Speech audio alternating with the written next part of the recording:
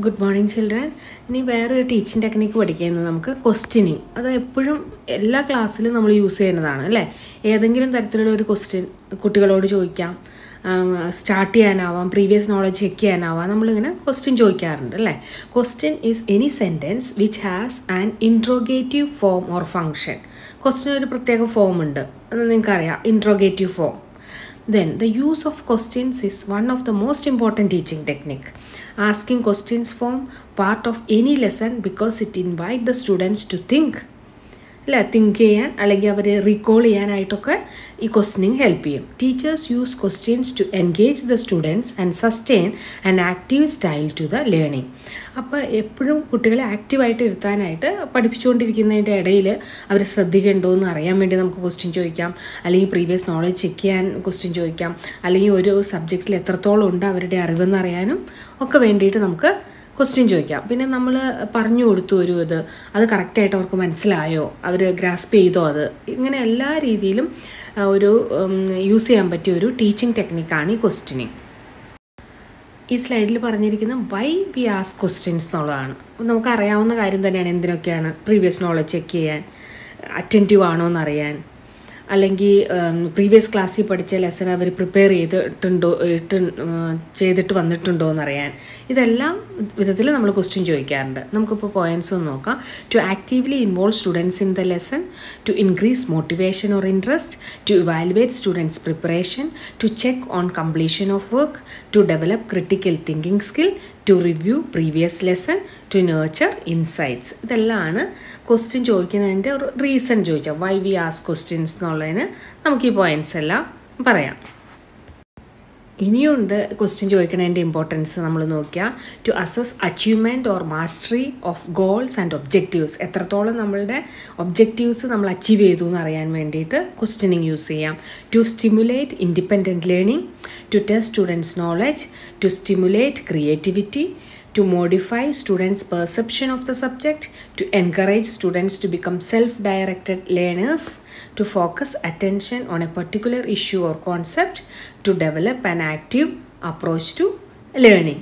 ഇതും why we use questioning in the classroom എന്നുള്ളതിൻ്റെ points ആണ്. ഇനി നമുക്ക് ടൈപ്പ് ഓഫ് ക്വസ്റ്റ്യൻസ് നോക്കാം. Educators have traditionally classified questions according to Bloom's taxonomy into 6 categories. Bloom's taxonomy അനുസരിച്ച് നിങ്ങൾക്കറിയാം, knowledge, comprehension, application, synthesis, analysis, അങ്ങനെയെല്ലാം വരുമല്ലോ. അപ്പോൾ ഓരോ ലെവലിലുള്ള ടൈപ്പിലുള്ള ക്വസ്റ്റ്യൻസിനെ ഇങ്ങനെ നമുക്ക് ഡിവൈഡ് ചെയ്യാം. നോളജ് ലെവൽ, അപ്പോൾ ഒരു ടോപ്പിക് പഠിപ്പിച്ചു, അത് എത്രത്തോളം അവർ മനസ്സിലാക്കിയെന്ന് അറിയാനായിരിക്കും നമ്മളത് നോളജ് ചോദിക്കണം. കോംപ്രിഹെൻഷൻ, അവരുടേതായ രീതിയിൽ അവർക്കത് റീപ്രൊഡ്യൂസ് ചെയ്യാൻ പറ്റുന്നുണ്ടോ ആ പഠിച്ച കാര്യം, അതറിയാനായിരിക്കും കോംപ്രിഹെൻഷൻ ലെവലിൽ നമ്മൾ ചോദിക്കണം അല്ലേ. നമുക്ക് നോക്കാം. Knowledge, who are the main characters in the story. ഇപ്പോൾ ഒരു സ്റ്റോറി പഠിപ്പിക്കുക, അപ്പോൾ ആ സ്റ്റോറിയുടെ കാര്യങ്ങൾ മനസ്സിലായപ്പോൾ ഇംഗ്ലീഷ് ആണ് ഇതിൽ പറഞ്ഞിരിക്കുന്നത്, സ്റ്റോറി പഠിപ്പിക്കുന്നു. ഇപ്പോൾ നമുക്ക് എന്താ പറയുക, സയൻസിൻ്റെ ടോപ്പിക്കിൽ ഒരു ഫോട്ടോസിന്തസിസ്, അപ്പോൾ ഫോട്ടോസിന്തസിസിൻ്റെ നോളജ് ചെക്ക് ചെയ്യാൻ നമുക്ക് ഗ്രീൻ പിഗ്മെൻ്റ് ഏതാ, അങ്ങനെ എന്തെങ്കിലും ക്വസ്റ്റ്യൻ അതിൽ നിന്നുള്ളത്, അല്ലെങ്കിൽ ആ റിയാക്ഷൻ എന്താ, അത് കുട്ടികൾ പഠിച്ചോ എന്ന് മനസ്സിലാക്കാം, നോളജ് ചെക്ക് ചെയ്യാനുള്ള ക്വസ്റ്റ്യൻസാണ്. Then comprehension, how do they interact. അപ്പോൾ ഈ സ്റ്റോറിയിൽ എങ്ങനെയാണ് അവർ ഇൻട്രാക്ട് ചെയ്തത്, അപ്പോൾ ആ കുട്ടികളുടെ രീതിയിൽ പറയേണ്ടി വരും. അത് ഇപ്പോൾ ഓരോരോ ഇൻട്രാക്ഷൻ ആയിരിക്കും നമ്മൾ ഒരു സ്റ്റോറിയിൽ പറയണേ, അങ്ങോട്ടും ഇങ്ങോട്ടുള്ള സംസാരം. ആ സംസാരത്തിൻ്റെ രീതി എന്താണെന്ന് അവർക്ക് മനസ്സിലാക്കിയാൽ മാത്രമേ കാര്യമുള്ളൂ അല്ലേ. അപ്പോൾ അതാണ് comprehension level. Application, can you role play an example of A key event to explain the relationship of the main characters. Application level എന്ന് പറഞ്ഞാൽ അത് അവർക്ക് അവരുടെ ലൈഫിലേക്ക് പകർത്തി അവർക്ക് ചെയ്യുന്നതാണ്. ആപ്ലിക്കേഷൻ സയൻസിൽ നമ്മൾ പഠിച്ച കാര്യങ്ങൾ ഡേ ടു ഡേ ലൈഫിൽ യൂസ് ചെയ്യുന്നതാണ്. അപ്പോൾ ഇപ്പോൾ ഇംഗ്ലീഷ് ഒരു സ്റ്റോറി ആണെങ്കിലോ അവർക്ക് മനസ്സിലായി എന്താണ് അവിടെ, എന്ത് രീതിയിലുള്ള ഇൻട്രാക്ഷനാണ് നടന്നത്, അത് നിങ്ങൾക്ക് കാണിക്കാൻ പറ്റുമോ, അവർക്കത് റോൾ പ്ലേ ചെയ്ത് കാണിക്കാൻ പറ്റുമോ, അത് പറ്റിയെങ്കിലാണ് അത് അവർ ആപ്ലിക്കേഷൻ ലെവലിലേക്ക് അത് മനസ്സിലാക്കിയെന്ന് ടീച്ചറിന് ഉറപ്പ് വരുത്താൻ പറ്റുള്ളൂ അല്ലേ. അപ്പോൾ ആപ്ലിക്കേഷൻ ലെവൽ ക്വസ്റ്റ്യൻസ് ഉണ്ട്. ഇനി നമുക്ക് അനാലിസിസ് ലെവലിൽ നോക്കാം. അപ്പോൾ ഒരു സ്റ്റോറി പഠിക്കുകയാണെങ്കിൽ അതിൻ്റെ main characters, who are the main പ്രോട്ടഗോണിസ്റ്റ്സ് and what is the common factor in there purpose and driving the plot. അപ്പോൾ ഒരു മെയിൻ ക്യാരക്ടർ എന്ത് പർപ്പസ് ഇത് ചെയ്യാൻ വേണ്ടിയാണ്, ലീഡ് ചെയ്യാൻ വേണ്ടിയാണ് ആ സ്റ്റോറിയിലുള്ളത്. അത് ആ സ്റ്റോറി നല്ലപോലെ അനലൈസ് ചെയ്യണേ ആക്കാണ് അത് മനസ്സിലാവുള്ളൂ അല്ലേ. അപ്പോൾ അത് അങ്ങനെ ആ ലെവലിലൊരു ക്വസ്റ്റ്യൻ ആയിരിക്കും ചോദിക്കണേ. ഇപ്പോൾ നമ്മളുടെ സയൻസിൻ്റെ ഇതാണെങ്കിലോ അനാലിസിസ് എന്ന് പറയുമ്പോൾ എന്തായിരിക്കും, ഇപ്പോൾ ഗ്രീൻ കളറിൽ പ്ലാന്റിനാണ് ഫോട്ടോസിന്തസിസ് നടത്താൻ പറ്റുള്ളൂ എന്ന് നമ്മൾ പറയണു. അതുപോലെ തന്നെ പല പ്ലാന്റിൻ്റെ ലീവ്സിന് പല കളറുണ്ട് എന്ന് പറയണു. അപ്പോൾ പല കളർ വരാൻ എന്തായിരിക്കും കാരണം? അപ്പോൾ അതിൽ തന്നെ കളറുള്ള ലീഫിന് പല കളറുള്ള ലീഫിന് ഫോട്ടോസിന്തസിസ് ചെയ്യാൻ പറ്റുമെന്നു. അപ്പോൾ അവർക്കത് കുറച്ചുകൂടെ ക്ലോസ് ആയിട്ട് വാച്ച് ചെയ്യാം. ആ ലീഫിൽ തന്നെ ഗ്രീൻ കളറും അതിൻ്റെ കൂടെ തന്നെ ഉണ്ട് അല്ലേ. പല നമുക്കറിയാം പുറത്ത് കാണുന്നത് ഒരു യെല്ലോ കളറാണെങ്കിൽ തന്നെ അതിൽ ഗ്രീൻ ഗ്രെയിൻസ് ഉണ്ട്, ക്ലോറോഫിലിൻ്റെ കണ്ടൻറ്റ് ഉള്ളതായിരിക്കും ആ ലീഫിൽ. അങ്ങനത്തെ കാര്യങ്ങൾ അപ്പോൾ അനാലിസിസ് ലെവലിലേക്ക്. സിന്തസിസ് എന്ന് പറയുന്നത് അതിൽ നിന്ന് വേറെ ഒരു കാര്യത്തിലേക്ക് എത്തിച്ചേരുന്നതാണ് സിന്തസിസ്. അപ്പോൾ സിന്തസിസ് ലെവലിലുള്ള ക്വസ്റ്റ്യനും ഉണ്ടാവാം. Synthesis: what other books have we studied that help us understand the behaviour of the main characters. അപ്പോൾ ഇവിടെ ഇപ്പോൾ പ്രസൻറ്റിലി നമ്മൾ പറഞ്ഞ സ്റ്റോറി മാത്രമല്ല, ഇതേപോലെയുള്ള സ്റ്റോറി അല്ലെങ്കിൽ ഈ ക്യാരക്ടർ ഇങ്ങനെ ഇതേപോലെ ഇതിലെ ക്യാരക്ടർ എങ്ങനെയാണോ ഇവിടെ ആ റോൾ ഇത് ചെയ്തിരിക്കുന്നത് അതേപോലെ തന്നെ വേറെ ഏതെങ്കിലും നമ്മൾ സ്റ്റോറി പഠിച്ചോ. അപ്പോൾ അവർക്ക് വേറെ നേരത്തെ ഉള്ള സ്റ്റോറി പഠിച്ചതും ഈ സ്റ്റോറി പഠിച്ചതുമായിട്ട് മിക്സ് ചെയ്താണ് അപ്പോൾ അവർ അവിടെ ചിന്തിക്കേണ്ടത് അല്ലേ. അതാണ് സിന്തസിസ് ലെവലിൽ. Then evaluation: how would you summarise the differences in this story? Different എങ്ങനെ പറയാം? ഇപ്പം നിങ്ങൾ പഠിച്ച ഒരു സ്റ്റോറി ഡിഫറെൻ്റ് ആണെന്ന് എങ്ങനെ നിങ്ങൾക്ക് പറയാൻ പറ്റും ഇതിനു മുമ്പ് പഠിച്ച സ്റ്റോറിയിൽ നിന്ന് പറയുന്നു? ഒരു ക്വസ്റ്റ്യൻ ചോദിച്ചാൽ അവർ ഇവാലുവേറ്റ് ചെയ്യേണ്ടി വരും. ഈ സ്റ്റോറിയുടെ ലെവൽ എന്താണ്, ഇതിക്ക് മുമ്പ് പഠിച്ച സ്റ്റോറി, അത് ഒരു ഇവാലുവേഷൻ ലെവലിലേക്ക് വരും. അപ്പോൾ ഒരു ഇംഗ്ലീഷ് സ്റ്റോറിയുടെ എക്സാമ്പിൾ പോലെ നമ്മൾ പറഞ്ഞതേ ഉള്ളൂ. അപ്പോൾ ക്വസ്റ്റ്യനിങ് എന്ന് പറയുമ്പോൾ പല രീതിയിലുള്ളത്: നോളജ് ടെസ്റ്റ് ചെയ്യാനുള്ളത്, കോംപ്രിഹെൻഷൻ ടെസ്റ്റ് ചെയ്യാനുള്ളത്, application level question, analysis level, synthesis level and evaluation level questions ഉണ്ട്. ക്വസ്റ്റ്യനെ നമ്മൾ ഡിവൈഡ് ചെയ്യുകയാണെങ്കിൽ, different type of question divide ചെയ്യുകയാണെങ്കിൽ ഈ ഓരോ ലെവൽ ചെക്ക് ചെയ്യാൻ പറ്റിയ ലെവലിലുള്ള ക്വസ്റ്റ്യൻസ് ഉണ്ട്. അതിനെയൊക്കെയാണ് ഇങ്ങനെ 6 തിരിച്ചിരിക്കണേ നമ്മൾ. പിന്നെ നമുക്ക് നോക്കുകയാണെങ്കിൽ വേറെ ഒരു ഡിവിഷനാണ് ടൈപ്പ് ഓഫ് ക്വസ്റ്റ്യൻ്റെ തന്നെ convergent, divergent and evaluative type. Convergent എന്ന് പറഞ്ഞാൽ എന്താ, ഒരു എസ് ഓർ നോ ക്വസ്റ്റ്യൻ എന്ന് പറഞ്ഞാൽ ഒൺലി എസ് ഓർ നോ എന്നായിരിക്കും അതിൻ്റെ ആൻസർ ഉള്ളൂ. അതായത് ക്ലോസ്ഡ് എൻഡഡ് ക്വസ്റ്റ്യൻ എന്ന് നമുക്ക് പറയാം. ഒരേ ഒരു പോയിൻ്റ് ആയിരിക്കും അതിൻ്റെ ഉത്തരം. അങ്ങനെയുള്ള ക്വസ്റ്റ്യനാണ് നമ്മൾ കൺവേർജൻറ്റ് ക്വസ്റ്റ്യൻ എന്ന് പറയുന്നത്.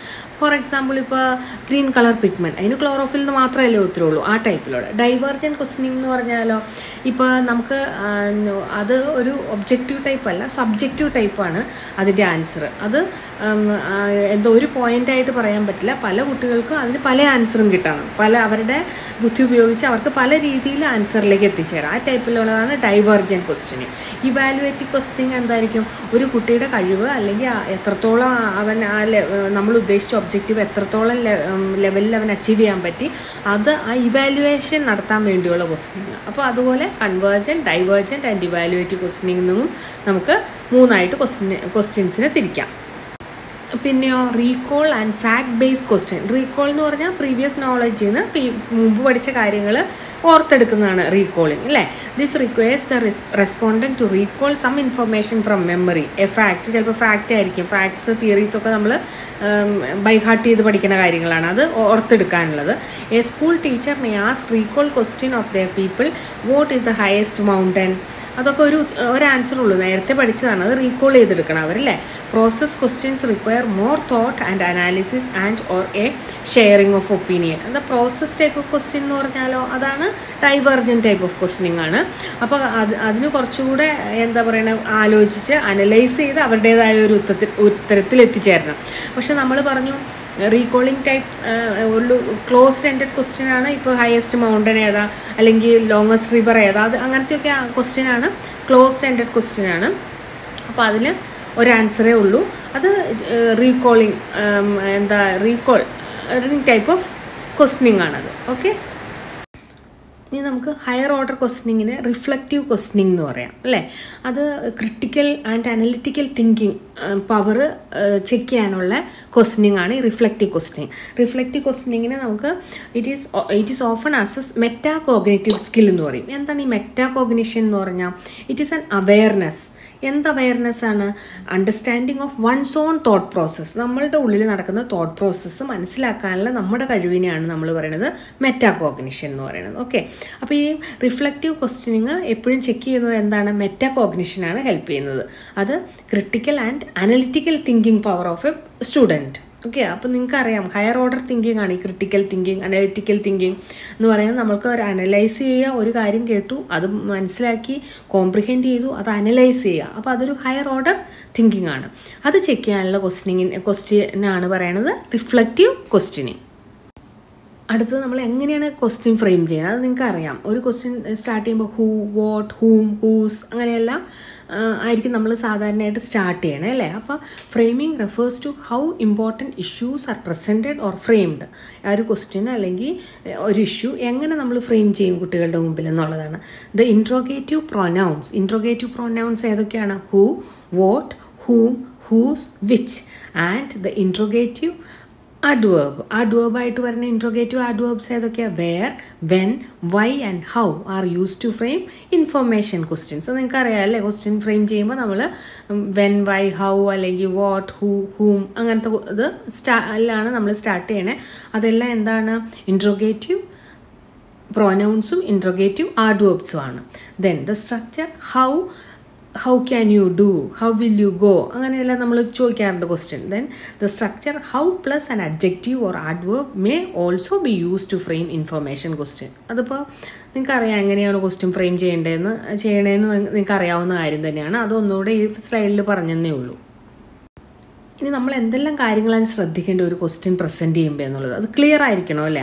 അത് ഒട്ടും വേഗമായിട്ടുള്ള ഒരു ഐഡിയ ആയിരിക്കരുത് ആ ക്വസ്റ്റ്യനിൽ. കറക്റ്റായിട്ട് എന്താണ് നമ്മൾ ഉദ്ദേശിക്കുന്നത് എന്നുള്ളത് കറക്റ്റായിട്ട് ആ ക്വസ്റ്റ്യനിൽ ഉണ്ടായിരിക്കണം. B sure the question is clear in your own mind. Frame the question without calling on A specific student. ഒരു സ്റ്റുഡൻറ്റിനെ വിളിച്ചിട്ട് ഒരു ക്വസ്റ്റ്യൻ ഉണ്ടാക്കുകയല്ല, നമ്മളൊരു ക്വസ്റ്റ്യൻ ഉണ്ടാക്കുക, എന്നിട്ട് ആ ക്വസ്റ്റ്യൻ പറഞ്ഞു in front of the class, എന്നിട്ട് അവർക്ക് ആലോചിക്കാനുള്ളൊരു സമയം കൊടുത്തിട്ട് ഓരോരുത്തരോട് ചോദിക്കണം. അതായിരിക്കണം രീതി. After framing the question, pause while everybody has a chance to think of an answer, then call on a student to respond. It is called wait time. ഒരു wait time വേണം. ഒരു ക്വസ്റ്റ്യൻ നമ്മൾ ചോദിച്ചു ഇൻ ഫ്രണ്ട് ഓഫ് ദ ക്ലാസ്സിൽ, അല്ലാതെ ഒരു കുട്ടിയെ എണീറ്റ് നിർത്തി കഴിഞ്ഞിട്ട് നമ്മൾ ആലോചിച്ച് ക്വസ്റ്റ്യൻ ഉണ്ടാക്കുകയല്ല വേണ്ടത്. നമ്മൾ ഒരു ക്വസ്റ്റ്യൻ പറഞ്ഞു, എന്നിട്ട് എല്ലാവർക്കും അത് ആലോചിക്കാനുള്ള സമയം കൊടുത്തതിന് ശേഷം ഓരോരോ കുട്ടികളോട് ചോദിക്കണം. അതാണ് സാധാരണയായിട്ട് നമ്മൾ ക്ലാസ്സിൽ ചെയ്യേണ്ട രീതി. പിന്നെ എന്തൊക്കെ കാര്യം ശ്രദ്ധിക്കണം? Ask only one question at A time. അത് അറിയാവുന്ന ജനറൽ കാര്യം തന്നെയാണ്. Use recall type question first to B sure students have the knowledge. നമുക്കറിയാം നോളജ് കഴിഞ്ഞിട്ടാണ് അത് കോംപ്രിഹെൻഷൻ ലെവൽ, പിന്നെയാണ് ആപ്ലിക്കേഷൻ ലെവലിലേക്ക് വരുന്നത്. അതേപോലെ തന്നെ നമ്മൾ ക്വസ്റ്റ്യൻ ചോദിക്കുമ്പോഴും ആദ്യം നോളജ് ചെക്ക് ചെയ്യാനുള്ള ക്വസ്റ്റ്യൻ ആയിരിക്കണം. അതേ ലെവലിൽ തന്നെ കോംപ്രിഹെൻഷൻ, അത് കഴിഞ്ഞ് ആപ്ലിക്കേഷൻ, അനാലിസിസ്, ആ ഒരു ഓർഡറിൽ തന്നെ പോകണം. Then proceed to the higher level type of questions. Give students time to think. അത് നമ്മൾ ഓൾറെഡി പറഞ്ഞ കാര്യമാണ്. Arrange the room to encourage participation.